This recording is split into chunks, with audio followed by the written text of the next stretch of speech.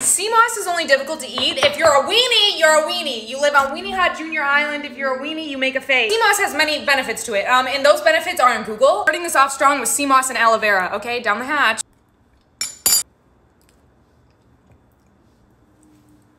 See? Ha! To sea moss gel with bladderwhack and burdock root, and listen, this one's a little tough.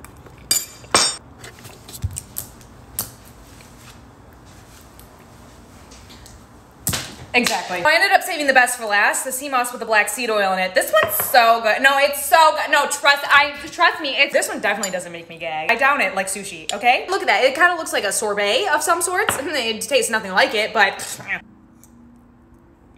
I can't. Oh.